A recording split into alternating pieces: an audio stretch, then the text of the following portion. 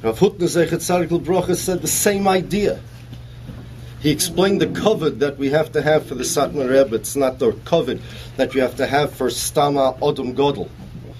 He compared him to the lion in Noach's Teva. The Chazal say that Noach brought the lion food late, and the lion almost bit him, the lion almost killed him.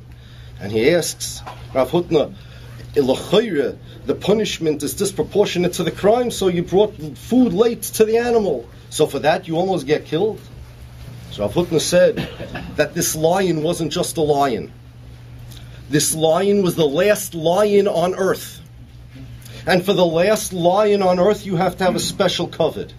And the Satmar Rebbe is not just an Arisha B'Chabura. He's not just a Gadol Hador. He's the last of his species on this planet.